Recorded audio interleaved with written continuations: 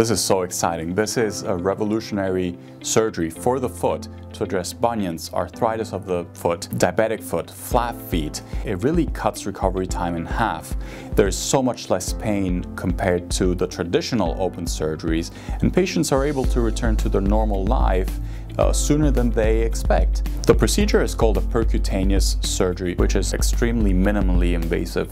You achieve the same thing that you would achieve through a big incision through very, very little tiny holes. So this is a traditional incision with open surgery. You make a long incision over the side of the foot, and occasionally you need to add another incision over the top of the foot.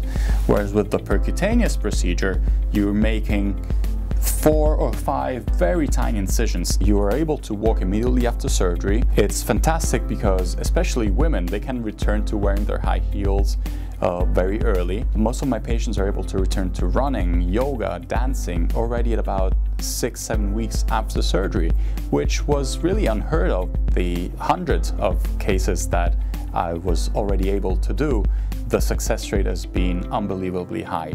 It's an honor. As a doctor, I want to make patients feel well and enjoy their life. And being able to do so with new technology is exciting. It's also humbling at the same time.